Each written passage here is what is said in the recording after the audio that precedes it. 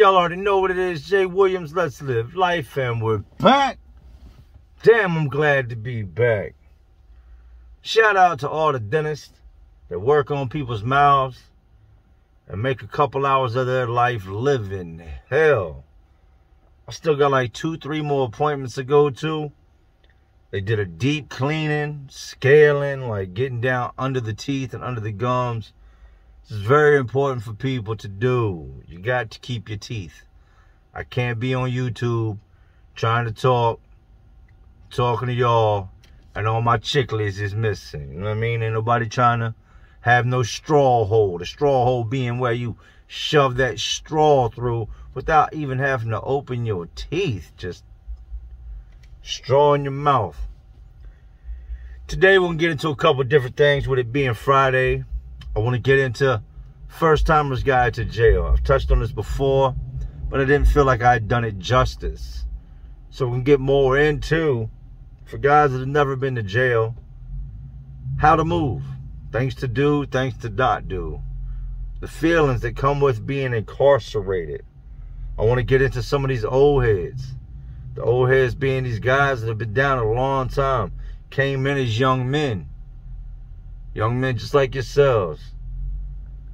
Time passes, they become old. People think, oh, he's old, I could take something from him. Not knowing that man's been in prison longer than you've been alive. He done seen more and done more. And the means of violence and survival than most people will ever do in a lifetime. So that's what we're going to do today. First Timer's Guide to Jail, how it is being in jail or prison, and them old heads, them lifers. Y'all know how to seen it, you know how to lived it, so let's relive it. When it comes to jail, prison, incarceration in general, there is every type of attitude, every type of lifestyle, every type of person you can think about.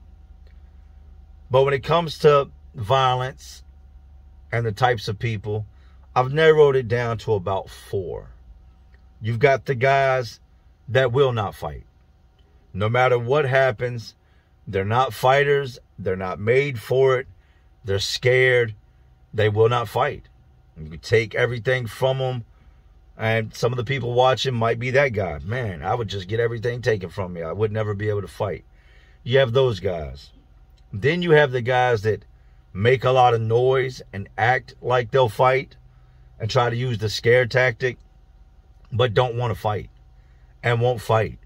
They'll talk all that, threaten everybody, do this and do that, but then when it's time to actually fight, they talk their way out of it. They find a way not to fight. They do this or they do that. Hey, man, look, let's talk about it. Pull you to the side and it's, I'm sorry I disrespected you, man. I shouldn't have done that. You know, I won't do that again. I apologize. I don't want to fight. You got those guys. Then you got the guys that don't want to fight, but will fight. That can be a lot of different people. That can be a man that doesn't like fighting, but will fight. That can be a man that's done a lot of fighting in life, says, hey, that's over with, but if you push him to the limit, will fight. And then I've seen guys that had never been in a fight in their life, fought for the first time, won, and realized that wasn't that bad. I got hit in the face a couple times, so what? That's the I don't want to fight, but will fight type. Then you've got the aggressors, the violent ones, the guys that look for problems, look to fight, love to fight, are good at fighting. They're either big or skilled or crazy in the head, like victimizing people, taking things from people. They're always in the middle of something. Those are 4 different types of guys you're going to definitely either be or deal with. Everybody, every type I just mentioned, if you're watching this, you're going to fall in one of those categories. With every single one of those type of men, they all have one thing in common. You're going to make friends. Friends, while locked up, can be the gift or it can be the curse. With the guy that isn't going to fight, and I've seen a lot of them, they flock to other guys like themselves. Because guys aren't going to kick it with guys they can't relate to or guys that aren't into the same thing as them. I've actually seen dudes sit out at the table and play role-playing games like Magic the Gathering, other games like that where they got these different dice and stuff, and it's crazy. You're a wizard or an orc or a fairy or something. I've seen guys play those games. Those are the guys that just want to fly below the radar. Nobody's going to bother us. We're over here playing our little game. That's a good group of guys, but here's the problem. If one guy comes over there and messes with one of them, all the rest of them are going to turn their back. Everybody is going to try to make friends once you get locked up. You've already lost your family. If you've got kids, you're separated from your kids. If you've got a job, you no longer go to your job. You no longer have your co-workers. You no longer have the comfort of going home, locking your door, and being safe in your home. You no longer have the phone to pick up to call all the people you've met throughout life's journeys. Everybody is going to make a friend, friends, associates, whatever you want to call it. With the guys that, you know, act tough but won't fight, it's weird when you watch who they kick it with. Because nobody knows that they won't fight or they're not really tough until that moment comes. So they'll kick it with hardcore dudes. They'll kick it with gangsters. They'll kick it with dudes that thump and push that knife. And then at the moment that they're exposed for being a fraud, a fake, a phony, you know, Fisher-Price, Walt Disney, make-believe, not really about that life, dudes are going to fall back from them. Like, man, soft-ass dude had me thinking he was going to do something. Now got us all looking stupid, wouldn't even go in there and fight that dude. Hell no. Now, them dudes that don't want to fight but will fight, they usually chill with more docile guys that are like themselves. A lot of these guys are lifers. The lifers are the number one guys you see that try to fall back. They stay real humble. They don't bother nobody. They're big on disrespect. But at the moment that they have to do something, they do it and they go way beyond that. Their friends are usually very similar to them. Quiet, except when they're around each other. They've all been known for acts of violence in the past. So people know they're quiet. They don't bother nobody. But if you go over there and push his button, he's going to snap. The biggest problem out of all the ones I named are the tough guys. The guys that are constantly into something. Because they are going to kick it with other guys that are known to be brolic, Brody. They're going to kick it with other guys that are known to put in work, extort people, hurt people, beat people up, stab people. But the problem with that is when you put a whole bunch of alpha males together, they're eventually going to start to get at each other. They're going to start to clash. And not only that, everybody knows who they are. When you're the pod bully or the guy that's going around messing with everybody and extorting people, pretty much everybody's going to say what's up to you because they don't want no problems. Them other three categories of guys are going to, when you pass by, hey, what's up, big dog? What's good with you? Hey, you all right? You need anything? They're going to do that to try to, A, get a feel to make sure that you're not on their radar. Like, if they got a problem with you and you say what's up to them 9 times out of 10, it's going to be, don't fucking speak to me. You know what I mean? Or they're going to let you know in some form of aggression, don't speak to them. But in due time, these guys are the ones that end up turning on each other because the guys that are really violent like that usually aren't loyal to a whole bunch of anything except themselves and the way they function. Those guys stay in a lot of trouble. They end up shipped from here, shipped from there, getting rode off the pod, in and out the hole. I was one of those guys that I didn't go around starting trouble, but if I had to fight, I would fight. That's the category I'd put myself in. I never ran around running my mouth all day, trying to intimidate people and then wouldn't fight. I never was the, I'm not going to fight. You're just going to take it from me. Please don't hurt me. I'm scared. I was never the, I'm going to run around here being a big bully. There were times I came out and I addressed things, and I may have came off aggressive towards a whole lot of people, but it wasn't aimed towards a whole lot of people. It was aimed towards a situation. It wasn't me trying to establish dominance or nothing like that. It was, all right, this just pissed me off. I've got to speak on it or it's going to happen again. That goes back to the, I don't want no problems, but there will be problems. I don't want to deal with this stupid shit that's going on right here. But if this don't stop, this is where we're going. In making your friends while locked up, make sure that you don't jump into a friendship. Make sure that you're not just friendly with everybody. The friendly guy is the guy that people use. If you're friendly, people are going to eat you alive. You are a goldfish in a bowl full of sharks. And if they see that friendliness all day, every day, they're going to take advantage of it. Now, it's one thing if you're friendly and they know, okay, he can get ugly real quick. You'll get a different type of respect. But when you're just overly friendly all the time, it's, hey, man, let me borrow this. And you're not going to get it paid back because you're Mr. Friendly. Friends can be good and they can be bad. Your friends can be what keep you out of trouble or what gets you into trouble.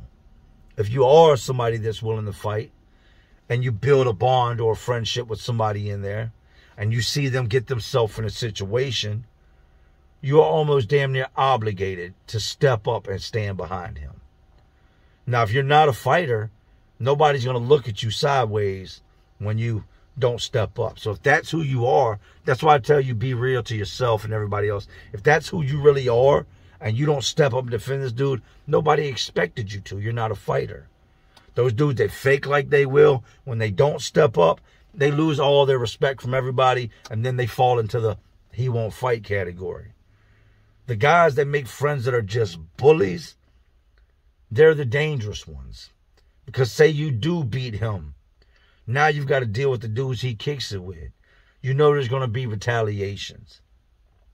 You can avoid a whole lot of pain, trouble, and stress by the things you do. I've told you in the past, don't borrow things from people. You can borrow something from somebody, have every intent on paying him back, and something mess up. Your commissary slip not get scanned. Your money that somebody sends you from the streets doesn't land on your books in time. You put that commissary slip in, and when they scan it, it still says you have $0. Now you've borrowed stuff from somebody, and they want their money. They expect their money. I could do God knows how many parts on situations of guys not having someone's money, going to commissary and not being able to bring back the stuff they owe. I've seen a lot of guys getting drugs fronted to them, calling their mama, hey, mama, I need you to send somebody $50. Not doing it. I don't have it. You done snorted up that dope or did whatever you did with it. They want that money. They've given you, you got 3 days for that, that money to touch my books or for it to hit my people. And if it doesn't, we're going to have problems on the 4th day. Your mama tells you, no, I'm not doing it. I've sent too much money. I'm tired of sending money. I'm not going to continue to send you money. Now you've got this guy that's, hey, what's up with that money? I ain't get that money yet. Oh, it'll be there tomorrow. Now you're running game. Don't take things from people. Do not indulge in the drugs. The gambling. Even if you're a good gambler, I don't care if you were a world star, all-star poker player in the streets, you are going to lose in due time at that poker table. You're going to sit down and the guy sitting there that you think is just playing poker like you are, and the guy sitting there that you think is just playing poker like you are. What happens when those two guys are actually playing together? And they've got keywords, signals, little things they do to let the next man know, hey, fold, I got this. Or both of them let each other know this is a shit hand without you picking up on it. When you're playing against two people and the odd man out, when the chips are stacked against you, you're going to lose. The phone. The phone can also be a major problem. You got some guys that are going to use that phone a lot. At one point, I was one of the guys that would use the phone a lot. I didn't keep anybody else from using the phone. My issue was with the guys that tried to control and run the phones, especially when there's several phones there and they think they're just going to take them over like it's their cell phone in their pocket. That would be my issue. If you're going to use the phone, use the phone. Make sure nobody else needs the phone. And if they do need the phone, say, hey, if don't nobody ask for it after you, let me get it back after you. And even then, you're going to have problems. Because if he don't remember you, and he forgets you asked him because he got caught up in his phone conversation, and he hangs that phone up and somebody comes behind him and picks it up, and you've been waiting on it, you look out your cell, now you see somebody on the phone, and you decide to go over there and say, hey, man, I had the phone next. What if that guy don't take that nicely? What if he gets up and tells you, it's my phone, punk? Or says something crazy out of his mouth. Now you've put yourself in a position to where he can't talk to you like that. Everybody just saw it. So you've either got to handle it or from here on out, expect to be the victim in the situation. Your cellmate. These are all, everything I'm telling you is pretty much things that are going to help you get through your bid. Your cellmate. You want to be in a cell with somebody that you are compatible with. You don't want to be in a cell with a thief. Because when it comes time that people find out he's a thief, they're coming to your cell. Somebody decides, he took my shit, I'm going in there and taking everything. There's a good chance some of your shit's going to get taken too. And when the guy goes to start snatching your stuff over, you tell him, that's my stuff. I don't give a fuck. You in here with a thief. You knew he was stealing shit. You ain't do nothing about it. Now, because of what he's got going on, you've got to go at it with this man. You want to be in the cell with somebody similar to you, with similar hygiene, similar points of views, similar likes, similar dislikes. I've been in cells with guys that I was really cool with out in the day room. Guys I could walk the yard with every day. I could laugh and joke with, and we, would be good friends. And then you put us in the cell, and we're either so much alike that we start bumping heads, or we're both alpha males, and one of us feels like this one's trying to carry us or that one's trying to carry us. So there's a thin line in getting a cellmate that you can actually get along with. The means of getting a cellmate that you can actually get along with is not easy. I've seen dudes that didn't like their cellmates and said, hey, I don't want to hurt this dude, man. And in a lot of states, I don't know every state, some states you can go to the guards, you can say, hey, me and this dude aren't getting along. Can you move me? Not trying to do anything to him, have him do anything to me. Some dudes are just scared of the guys they're in the cell with, and will go to the police. Hey, can you please move me? And then once again, it's a roll of the dice. You might go from that situation to worse. Don't allow people to just treat you any type of way. And there's a lot of different ways you can go about addressing this. You don't have to jump in somebody's face. You ain't gonna ever do that again. Nothing. You can simply, hey, homeboy, that shit wasn't cool. You can't do that no more. He's either gonna respect it, or where it's ultimately gonna end up is where it's gonna end up at that moment. Now, I know that was a whole lot of talk and a whole lot of rambling, but to put it out there, you have to talk about it. So hopefully you're still here at this point. I'm going to give you one more thing before I get into the main purpose of today's stories. That being them lifers, them old guys. The last thing I want to leave you with when it comes to jail or prison is this. Mind your business. Don't put your nose where it doesn't belong. Don't chime in on conversations that you weren't invited in. Don't speak up on something that has nothing to do with you. Number 2, don't be Mr. Friendly to everybody. You do not want to be everybody's friend. Because when you become friendly with everybody, you're now exposing yourself to all the bullshit that comes with every single guy in there. Trying to be standoffish and deal with nobody. You know, people, man, I go to jail, I go to prison. I don't kick with nobody. I don't talk to nobody. I stay to myself. That can be good and bad. People can take that as he thinks he's better than everybody else. People can take that as he thinks he's tough. Or people can take that as he's scared. You're going to need someone to talk to. You're going to need someone to express yourself to when you're going through things. You don't have your wife no more. You don't have your mom, your dad. You're going to need to have somebody that you can trust, which is hard to come by. You can vent to, which is hard to come by because a lot of times guys will take what you say and run with it.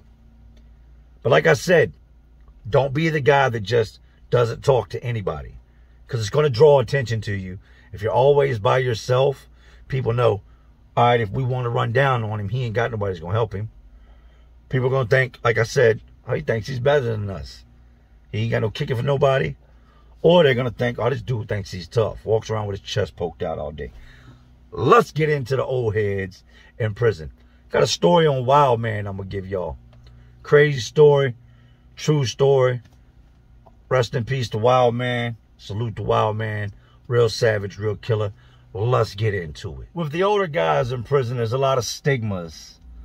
A lot of things that come with them. And these are just the facts. If you are an older white male in prison, chances are people are automatically going to think you're a chomo. They're going to think you're a child molester. They don't know that you may have been locked up 30 years. Got locked up in your 20s or your 30s. You're now 60, 70 years old. They don't know that you killed people back in the day. They just see an old white man and they think, yeah, that dude was touching somebody's kids. He definitely had some children tied up in the basement. He had a web browser full of porn. That's why he's in here. If you're an older white man and you go to church, people think he's a child molester. He goes to church and he hides behind that Bible to try to keep people from doing anything. They look at the older white guys as soft. They look at them as pussy, scared, bitches. There are some that carry themselves in a manner that lets you know that's not him. He's a killer. Some of these guys, it goes without saying. You don't have to second guess it. You can look at them and you automatically know that man is a killer. He's got those eyes. He looks like he's been through war. He's got the old school penitentiary tattoos. Tattoos from the streets that are so blurred and blobbed you can't even make them out no more. That's some of the stigmas that come with being an old white man. If you're an old black man, and these are the facts, depending on how you carry yourself, a lot of different titles are going to be attached to you. The majority of the older black men I've seen in prison had a lot in common. Some of them were religious. Some of them more or less stuck to themselves and had a small circle. But for a large majority of them, they were killers. You didn't have to second guess whether they were killers or not. They came into the prisons in a time when the prison was real prison. It wasn't none of this bullshit you see on the internet now. There wasn't guys running around playing all day and doing dumb shit and joking and pranking each other. It was a hostile, crazy environment. Here these men are 30, 40 years later, still in the penitentiary. The penitentiary is now changed. You have women in here, which, no offense, ladies, is one of the worst things to ever happen to prison. Because when you put women in charge of men, the men start to think, oh, she likes me. Oh, look at her. Guys start doing things that they wouldn't do if it was an all-male environment. They think they can get away with more. You catch guys pulling their dicks out. They're in the showers. They're in their cells. They're in the shadows. Just going at it when nobody's looking. I met a lot of dangerous old white men. A lot of dangerous old black men. A lot of dangerous older men in general. When it comes to the men that have been in the prison since the 60s and the 70s and the 80s and the early 90s, they're an entire different breed than the guys that are coming into the prisons. Back then, these guys were toting revolvers, shotguns, you know, the 38 specials, things of that caliber, and a lot of guys carried knives. A lot of the guys that you meet in there that are lifers are in there for stabbing someone to death or bludgeoning, beating someone to death, opposed to today where you've got dudes just randomly shooting and killing innocent people. There's a difference between he's a murderer. He murdered somebody. But then there's a killer. A killer being somebody that saw their target, went at their target, and killed them. Not murdered them, they killed them. Anybody can commit murder. I can shoot a bullet into the air right now, it fall through your living room, hit you in the head, and I can be charged with murder, even if I didn't have the intent of killing you. The lifers were a good experience. To meet people that will coach you and talk to you about what to do and what not to do in life is a blessing. It sucks to see someone that you know is reformed, that if released would never hurt anybody, sit there and rot away. But I understand at the same time that because of this man, somebody is in the graveyard and this is their punishment and they must fill out their sentence. I met a lot of crazy men over the years. A lot. Different levels of crazy. Talk to yourself crazy, but won't hurt nobody. Hurt everybody crazy. Anybody can get it, turn on his best friend at the drop of a dime and commence to doing whatever he wants to him. And then I met the guys that were more or less would go crazy over small things. They were big on, you're going to respect me, big on principles. And the smallest thing would set them off. We have talked about Wildman. And I do think, and I strongly believe that the two most violent men, craziest men I ever came across in the Department of Corrections, it would fall neck and neck between Wildman and the guy John Wayne. John Wayne was a killer. Wasn't out of prison long after doing a very long sentence and killed again and is back. Wildman was a killer. He killed on the streets, beat another inmate with a baseball bat at another compound because he thought this inmate was responsible for killing his brother on the streets, only to find out while going to court and everything that the man he beat with that bat that day on that field out there in that rec yard wasn't even the right man. Wildman had cut people, stabbed people, and done things that you only see in movies. He was the definition of a lifer, the definition of a convict, as well as the definition of savage.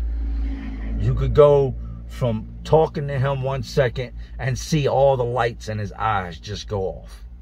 Like a scary movie, like his eyes just change. And you can tell that something's on his mind and that the guy you were just talking to is no longer there. He's left, and now you're talking to Wildman. Wildman didn't always push that blade. Wildman would throw hands with you too if you wanted to. The great thing about the type of person he was willing to admit when he was wrong. You don't meet a lot of that. When it comes to crazy people, like I've told you, people play crazy, they're not crazy. If you say, I'm crazy, you're not really crazy. Crazy people don't know they're crazy. They'll argue with you on their crazy thoughts to try to convince you into believing the crazy shit that's going through their head. Wildman is staying in the cell. I'm in 20. Wildman is next door to me in cell 21. All the way at the end, underneath the staircase. He likes it back there. I liked my cell because no one had a reason to be walking by my cell and looking in, because my cell wasn't in the middle of the day room. It wasn't nowhere where guys would pass by unless they were going to see Wildman. Wildman's got a cellie named Mike. Mike is a white dude from Hopewell. Mike went on to be my cellie a couple years after this. I thought Mike was real quiet, cool guy, didn't bother nobody. A little heavy-set white guy, you know. Cool dude. He ends up in the cell with Wildman. I would always know when Wildman woke up in the morning, because the first thing he would do was he would roll him a cigarette. He would smoke the cigarette. And while he was smoking it, he would cough. And when I mean cough, like one of those hacks that you could hear from way, way far away. Well, he's in a cell right next to me. The only thing separating us is a concrete wall, but we share the same vent. Our toilets are vented in this little closet in between our cells. On the other side's his toilet, our toilet, with holes in it, and you can hear. I'd always know when he was awake. Him and his cellmate, Wildman wasn't big on talking. His cellmate wasn't big on talking. Cellmate listened to a lot of music, Audio Slave, Soundgarden, Nickelback, stuff of that nature, rock, right? I'd always see Mike walking around, and I'm like, damn, this dude ain't never in the cell. And what I didn't know at the time was that he didn't really fuck with Wildman. Didn't really like Wildman. Wildman would be gone all day at work, and Mike would be in the cell. But as soon as Wildman came back, Mike would leave out the cell. He'd either wait and go to rec, go talk to a couple guys he knows, or hang out in the day room area. He didn't like being in that cell with Wildman, right? One night, I hear arguing. I hear both of them arguing, but I more or less hear Wildman getting loud. I'll fuck you up in here, youngin'. Or you got me fucked up. You think that I won't do nothing to you. And I've told y'all before, Wildman's an older man. He's in his 50s, maybe late 50s. He's got that penitentiary body that shows you, like, you can look at him and be like, all right, he's been here a long time. At one point, he worked out a lot. He stopped doing that, but he still got that solid, you know, hard body frame. Wildman was maybe 5'10", 5'11", black man, maybe 225, 230 pounds. Had these old school big black, we call them the Chomo glasses. Big black penitentiary glasses with the big thick round frames, square frames. Big ass mole, like a mole. Looked like a brown M&M on his forehead that stuck way out, right? Just to let y'all, you know, get a visual image of what Wildman looked like. Always kept his boots shined. Always had his shirt tucked in. He had been in prison a long time, and you could tell by the way he carried himself. I hear him and Mike over there arguing one night, and I can tell it's about to go somewhere. I'm thinking, this is bad, man. Wildman's going to stab this boy to death. We're going to go on lock. And this is crazy, man. Like, I'm just not trying to hear it, but you can't help but hear it. They're so close to us. The argument continues, and all of a sudden I just hear, oh, shit. Wildman's done split Mike's shit wide open. Wildman's done punched Mike in his face, probably knocked him out. Ain't no telling what he's doing over there, right? I hear a little bit of tussling. No more words being said, just tussling. I hear somebody get slammed against the door. I hear some mumbling. Can't really make out what they're saying. It's like if you grab somebody after you've done something to them, then you whisper something to them, you can hear mumbles, but you can't hear what's being said. And then it goes silent. I'm waiting. The next morning, the count time, I'm like, man, they're going to find a body in that cell. Something bad happened last night. I know it, right? They pop the doors for what's called first movement, standby for chow. First movement is it's controlled movement. So if everybody's got school or anybody's got to go to work, they all leave at one time. You're on a list so they know where everybody's going. And then guys go eat chow. The guys at work and stuff go to chow before everybody else. They pop the doors for first movement. I see Mike come out the cell, go over to the hot pot, get him some hot water, make him some coffee. But as he goes by, he's got his back turned to me. So I'm waiting to see what his face looks like. I hear that hacking, that coughing. That started about 30 minutes early. And every time Wildman smoked, he would hack. And as soon as he catches breath, he'd hit that roll up. He'd go back to hacking. Man, been smoking non-filter cigarettes longer than some of y'all been alive, right? I hear the hacking as I'm standing in my door. I'm not going out there and sit in the day room. I'll stand in my doorway till they call it, right? I'm just waking up, looking around. I'm brushing my teeth, got ready for the day. I'm dressed, got my shirt tucked in, my ID clipped to my shirt pocket. I hear Wildman in his doorway hacking. I look over to the right. A Wildman has got a big ass knot on the side of his eye. No, he did not let Mike the Neutron, just a regular dude, swell his shit up like that, right? I'm thinking Mike's face has got to be messed up. Mike comes over there towards the cell and sits at the bench right there. There ain't no marks on Mike. There ain't nothing wrong with Mike's face. Mike ain't got a single mark on him. I told you me and Wildman were cool. So I look over. Wildman, you good? Hits a cigarette, hacks a little bit, gets his breath. Yeah, I'm good. Everything's great. Good morning. How you doing, youngin'? I'm in prison, man. Could be better, but I ain't got no complaints, man. Just getting this day started. Me and him get to talking that evening. And he runs me down with what happened. Him and Mike got into a disagreement over something. And Wildman jumped in his face and grabbed Mike by the throat. And when he did, Mike popped his ass. Boom! Punched him in his eye, grabbed Wildman and rushed him to the door and told him, you know, don't be trying to put your hands on me, man. Leave me alone. I said, what are you going to do? I know you're going to do something crazy. You can get us locked down. You just waiting. You gonna kill that boy, man. What the fuck are you gonna do? He said, I'm not gonna do nothing. You mean you're not gonna do nothing? He said, Jay, sometimes you just gotta know when you're wrong. I was dead wrong. I know Wildman's crazy, but Wildman's not stupid. Whatever had transpired in there that led them to arguing, Wildman was at fault for. Whether he be having a bad day, thinking something crazy in his head, he was smart enough to know, damn, I deserve to be punched in my face for what I just did. Damn, I shouldn't have grabbed a hold of that boy. If he'd have grabbed a hold of me, I'd have done the same thing. I said, so it's dead? Yeah, it's dead. It's over with. Ain't no big deal. I ain't been to fighting before. I said, so you're just going to more or less walk around with your eyes swole up and you're going to eat it, right? Yeah. You know, I'm a man. I know when I'm wrong. I'm a man. I can take a punch. I've been punched before. I punched people. I've stabbed people. Had people stab me. That's part of what happens when you're in prison. But you got to know when you're wrong. Blew my mind to think somebody had hit Wildman and got away with it. That was not Wildman's MO. Wildman's MO was, he'd take you up out of here. He'd kill you. Even a crazy person knows right from wrong. Somebody says, oh, he's crazy. He didn't know what he was doing. There's different levels to this shit. There's insane and then there's just crazy. Wildman was crazy. He took it on the chin. Not long after that, I can't remember how long it was, I ended up getting Mike in the cell with me.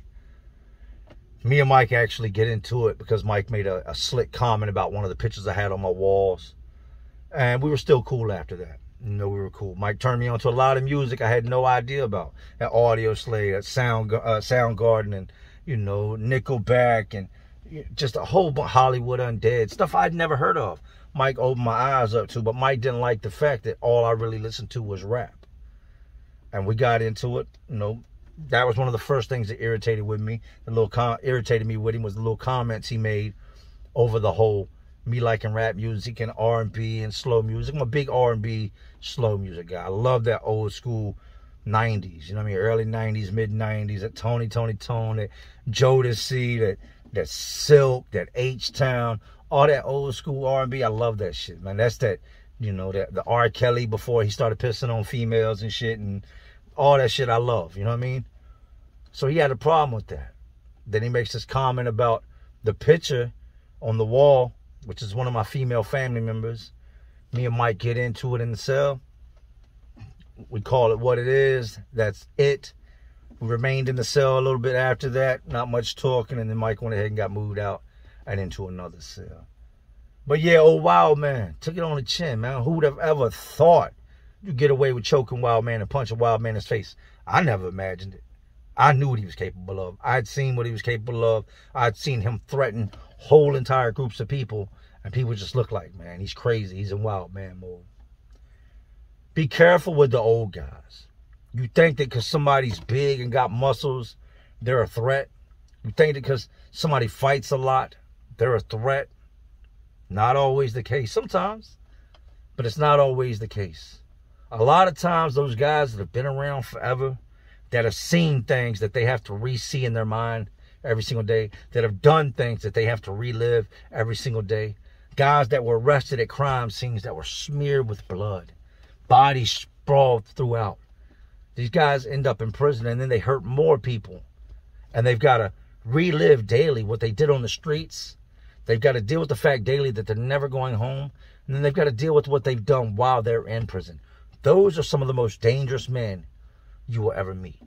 But they're also some of the greatest allies you can ever have in any type of drama or trouble you run into.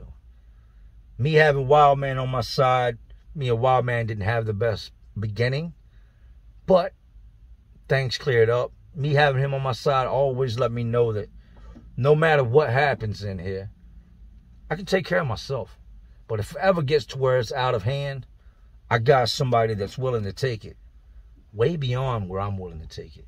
I've got somebody that's got nothing to lose and that will give whatever the next man is looking for to him.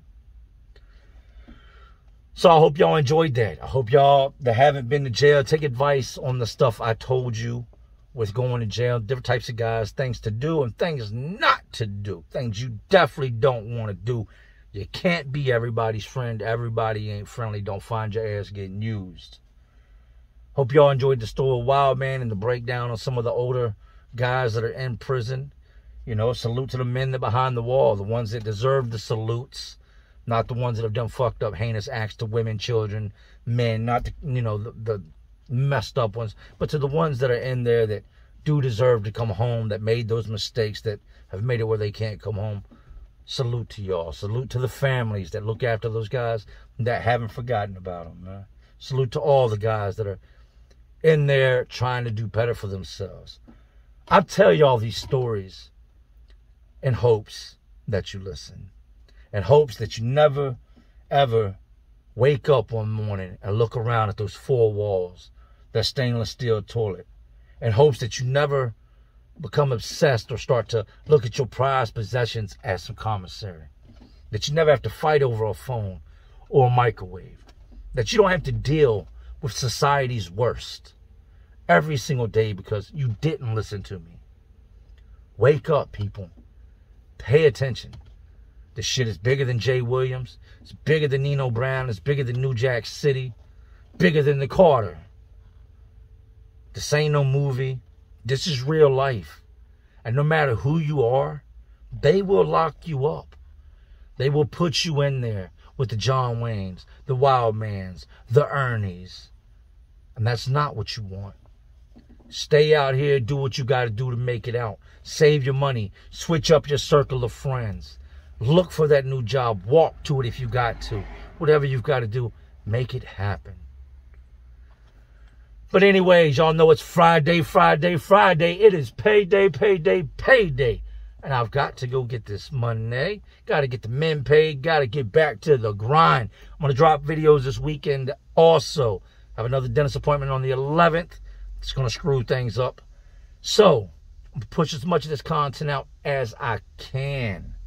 But y'all already know these detention centers, these jails, institutions, prisons, they're all just crazier worlds inside of this already crazy world we live in. And as always, y'all know what I'm doing. I'm just trying to keep y'all entertained. Are you not entertained? And like always, this is Jay Williams. Let's live life.